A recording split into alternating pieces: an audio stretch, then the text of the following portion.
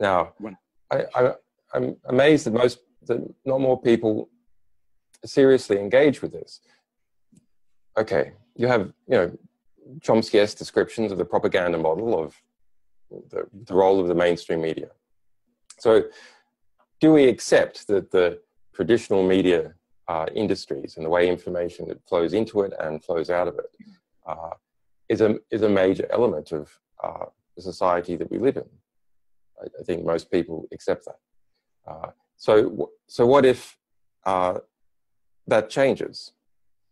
Does that mean other things have to change as well? Of course it does. It's like if there was suddenly no money in society, no contracts in society, or no courts in society, would the rest of the social structure and the political structure change? Of course it would. And so we're moving forward into a different form of social relation that exists when there's not a traditional media monopoly. Okay, but so that's produced a great threat to existing power structures of various forms are terribly threatened by it, and it's not the case that social media is just going to stay there as it has been used in this election and the US election. That's absolutely not true. And it's possible we'll end up in a much worse position. So, okay, you've got, 5 big media barons here and trusts and the BBC. Okay, but what if we basically just have Facebook and Twitter? If it kind of evolves that, maybe Facebook, Twitter, and the BBC. Are we in a better position? No, we're potentially in a much worse position. What hasn't happened yet is Facebook and Twitter taking seriously how they can control and influence the other power structures that want them to control and influence. They've just started to do it. But we're going to move to a time when the various forms of artificial intelligence that have been developed at Google and been acquired by Facebook and a bit in China are going to be used to control or adjust perception. So if you imagine a Daily Mail not run by Paul Dacre, but run by purely or essentially by artificial intelligence, what does that look like when there's only the Daily Mail worldwide? So that's what Facebook and Twitter, I believe, will shift into. They must inevitably shift into that. There's already such intense pressures that Google and Facebook came out publicly and said that they were changing how they were behaving directly to deal with the French election, essentially directly to make sure Macron won and Le Pen didn't, because they were getting such pressure from their presumably their elite level connections, from their staff and so on, to make sure she didn't win. Right, we have 2 minutes left. 1 minute left. Can I just make one sentence, yes. literally? What is so important, I would like to connect what Julian was saying. He just hit the most interesting bit, which is talking about AI, and we're wrapping up. And with your billionaire friends, I know. What game, what game they played. This is a game that many people play. I secretly know it, but I pretend not to know it. All the dirty things, Iraq war. And what WikiLeaks does is bring in the data. Sorry, fuck you, now you know it. You cannot, because many even of my friends say, Secret Services, Army. Because it's not really written by anyone. It's literally the documents and it gets dropped. Yeah, and those empowered, they cannot pretend that it's not sure, we don't know it. Now they know it. Yeah, but is there a process of gatekeeping in what gets dropped and what doesn't? Because that's what the criticism is. Yes, but the criticism to WikiLeaks is that there is a gatekeeping process. That is true. There is. The process is it can't have been published before, and it has to be an authentic document. That's the process. And it's not an opinion. It's just the fact. Well, we also write analysis, but but the power, no one really cares about my analysis or WikiLeaks analysis. I mean, I'd like to believe they really care about it, but people basically don't.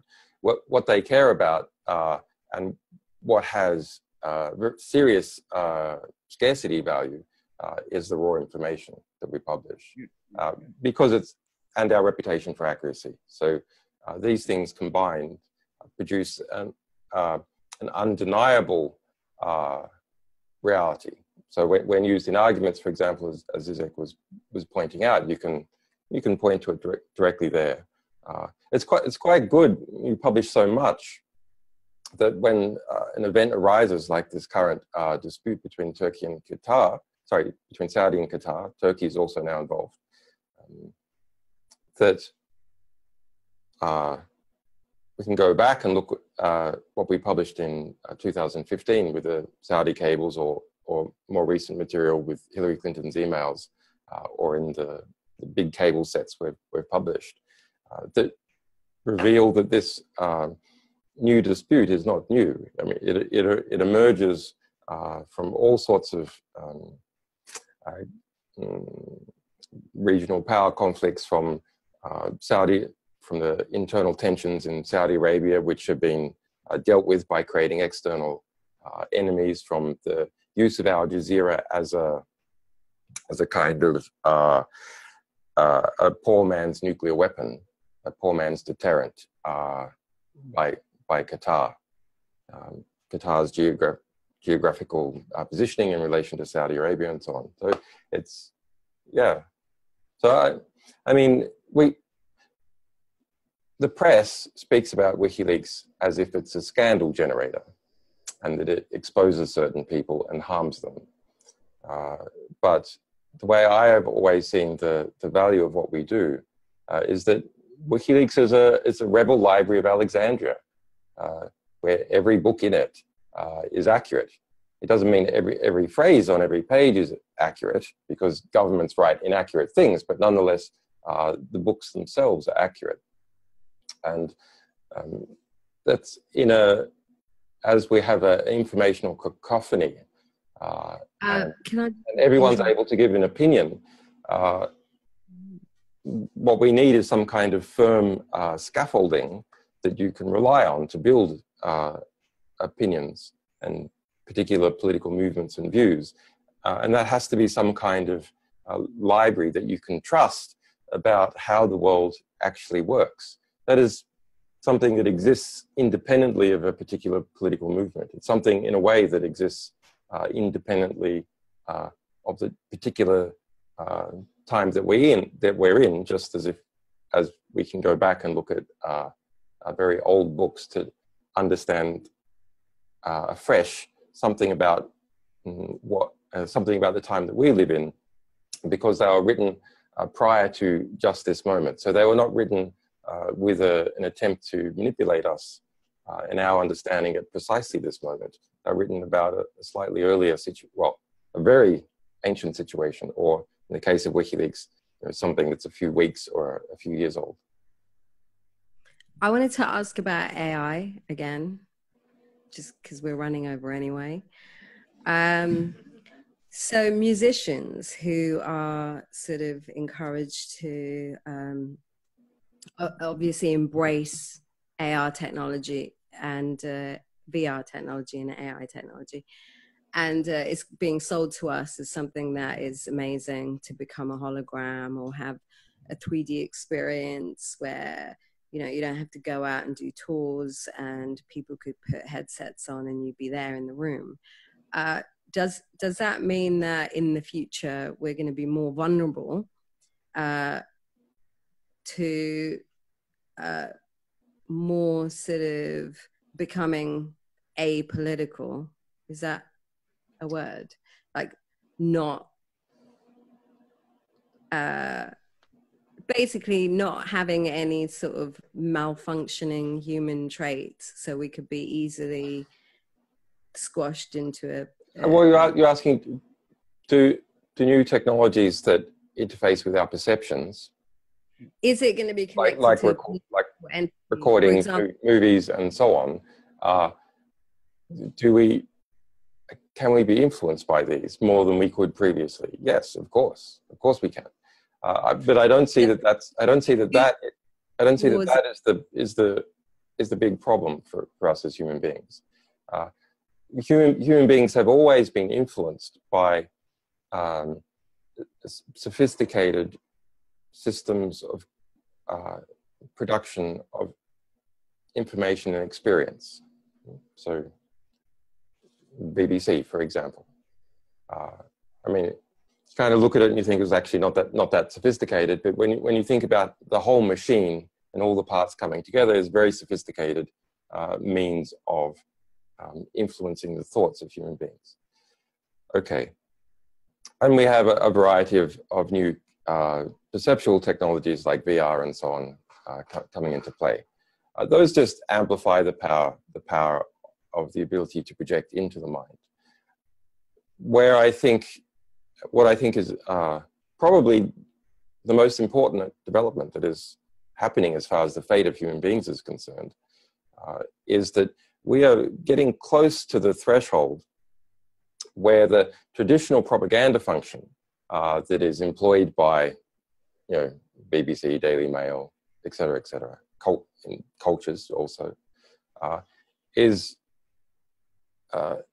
can be encapsulated by AI processors.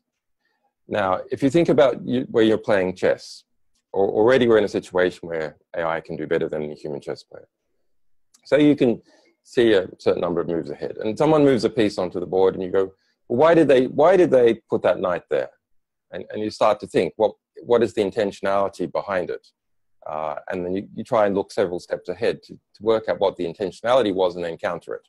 Okay, they want to manipulate me into moving here, so this will happen and so I will lose, okay? But actually, we take these considerations already when some of us, when we're reading stories in the press. What is the intentionality of this story? Why is this particular information being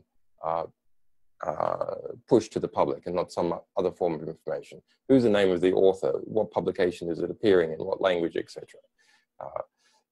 Well, possibly the reason was because someone wanted to promote a particular agenda. Well, therefore we should read it in a different light. But when you have artificial intelligence programs harvesting all the search queries that people have on their phones, all the YouTube videos that human beings have uploaded, etc. And it starts to lay out perceptual influence campaigns 20 to 30 moves ahead. This starts to become totally beneath the level of human perception. And once a computer augmented organization, such as Google, is able to engage in influencing human beings 20 to 30 moves ahead, keeping each move beneath the level of human perception, there's nothing we can do about it because we can't see it. So if you imagine how this would play out in practice, let's say Google wants to acquire some company in Russia or China or UK, and it wants to pay as low a price as possible to gain control over that company. So it starts to look at, well, who are the people who decide to sell shares? Or who are the regulatory administrators who will regulate how it's sold? Who are the people who work in it, who ultimately control it? Or the computer systems that power it and control parts.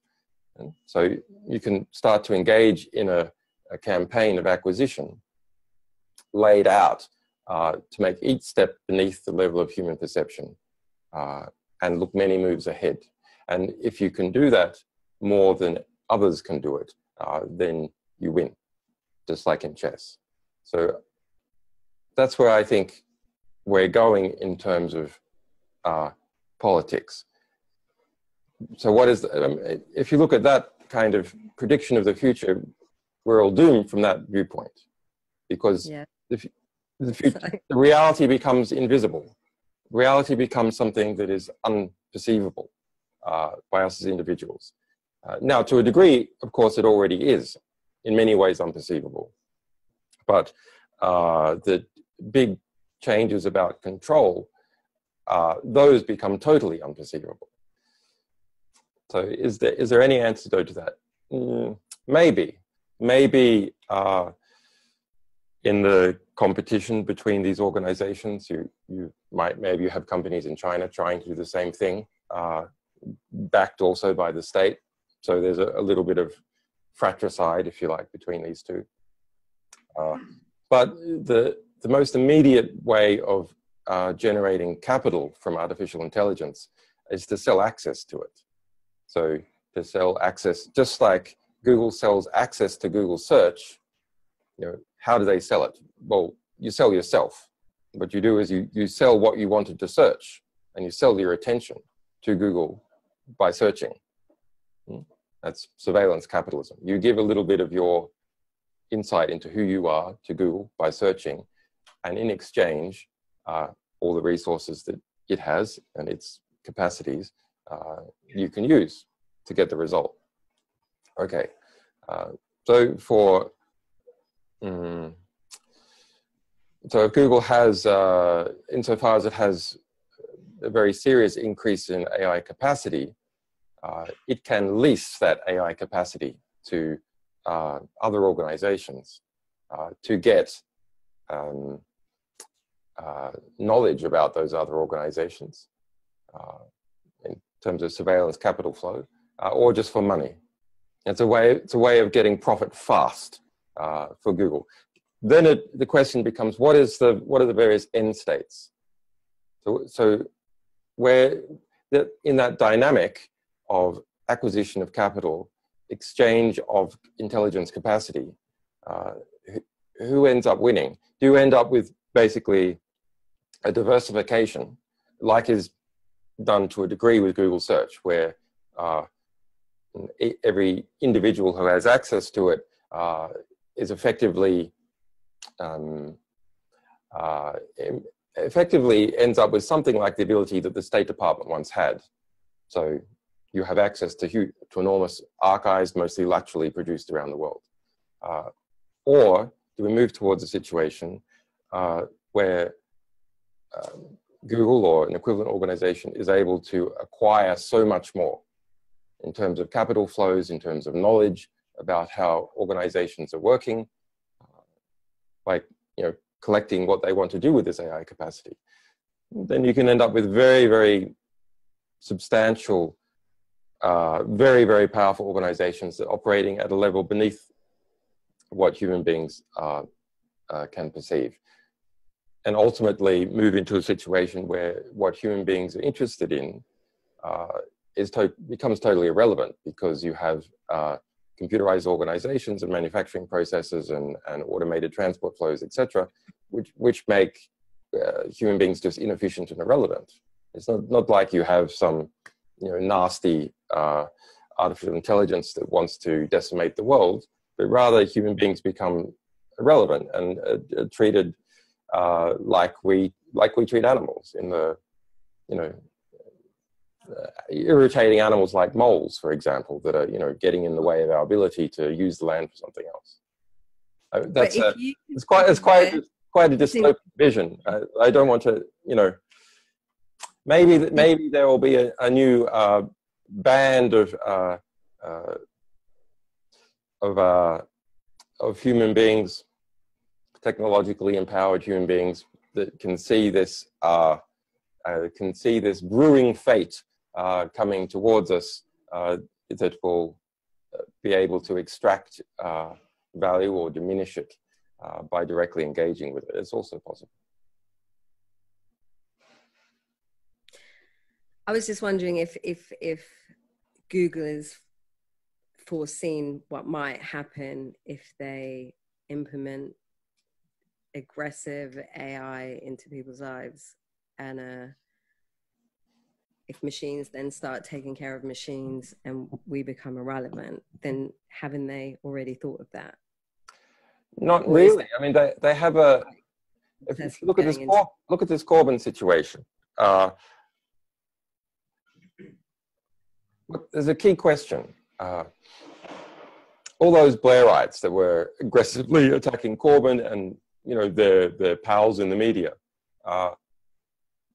did they not perceive, or did they perceive that Corbyn wasn't in their interests, or is it both? Did they not perceive reality, that with a breakdown in media controls, that someone like Corbyn could get somewhere? Did they not perceive that?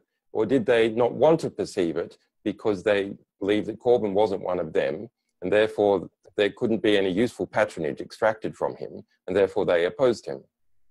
Did they not perceive, or did they perceive that he was not in their interest, and therefore they worked against him? I think it's both, right? That if you perceive that not perceiving something is in your interest, then you can be very good at not perceiving it. So when we look at what's happening inside Silicon Valley and what's happening inside Google, there's the same type of deliberate lack of perception about what they're doing. Instead, they create a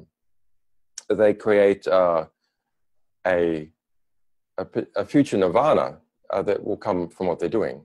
I mean, they genuinely believe, many engineers and people like Ray Kurzweil, well, it's kind of well known, but I know from our sources deep inside those Silicon Valley institutions, they genuinely believe that they're going to produce artificial intelligences that are so powerful relatively soon that people will have their brains digitized, uploaded to these artificial intelligences, and live forever in a simulation, therefore will have eternal life. It's a religion for atheists.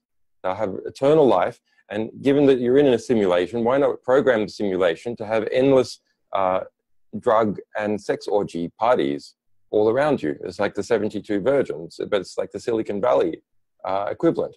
And what can you do with that? Well, what you can do with that is you can get smart engineers to work for less, because they're not just working to increase the profits of Google and Facebook.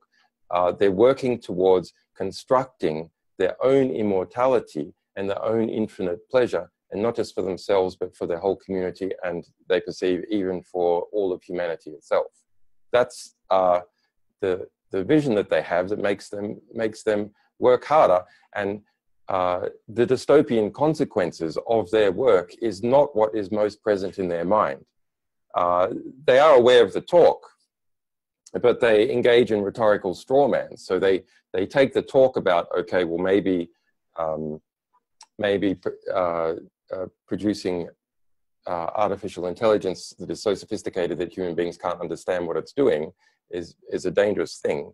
And they reframe it into some ridiculous straw man. One day, computer becomes conscious, it decides it's a homicidal maniac and goes around killing everyone. Or we can just put a little switch on it that, you know, secondary computer program that looks to see where it's becoming homicidal turns it off. Of course you could, but that's not how it will happen in practice. In practice, these artificial intelligences become into being the same way that children become into being, or rather adults become into being, through the process of being children. Learning about the world. They are learning machines. The children learn 10 words a day on average, and many other things. So they have intense capacity, but they're not pre-distilled with everything in their brain. They harvest from the world. Now, us as human beings have been extremely foolish. Surveillance capitalism as a model has meant that we've all been in the process of putting our lives onto the internet or Facebook. We're giving our lives over to these Silicon Valley companies. So Silicon Valley data stores now have a very, very rich description of reality as experienced by human beings, and some bits of data that's not experienced by human beings, like stock market indexes and so on. And that is what these artificial intelligences are trained on. If you look at something like Google Translate, it's amazing. I mean, it's pretty hard to learn, 8 languages, let alone 65 languages. That's really remarkable. The field of artificial intelligence used to be called AIMT, Artificial Intelligence Machine Translation. This machine translation was basically to tap into funding streams from the National Security Agency because they had to translate all their intercepts. But the machine translation part is basically done. How did that happen? Was it tens of thousands of programmers making lots of grammar rules from all sorts of different languages? No, the breakthrough is it's looking at translations of UN speeches and EU regulations. And there's language pairs, many language pairs of the same document. And with that examples, those Rosetta Stones, millions of Rosetta Stones, you're able to construct a computer which can learn the principles of language and therefore translate. And what we have done is given Rosetta Stones the keys to how human beings think and our how we manage our political structures and our social structures and our language structures, visual and word examples in the trillions. So that's all there. The full description of humanity is all there in all its beauty, horror, and detail. It's all there to be gleaned from and learned from and extracted like an open-cut mine. And you just need to construct, various types of artificial intelligence are being constructed that then simply mine this out, the collective digitized experience of humanity. And so but you can't get so each iteration that you have, you produce a 1% better artificial intelligence. It's able to then extract more from this collective output of humanity. It's able to go through the same information and extract more. So if you look at the improvements in the algorithms and computational speed, it's running about 400-500% a year. The computational speed about 200% a year, and the algorithms another 200-300% a year. So that's a geometric increase. It's a graph that looks like this. Even if we're not putting in more data to the internet, and we are, just that alone allows you to extract more intelligence, understanding, capital from the collective digitized output of humanity. So it's a really quite severe situation, and it's not properly seen by the people who have the best capacity to see it, i.e. the people who are working on it themselves.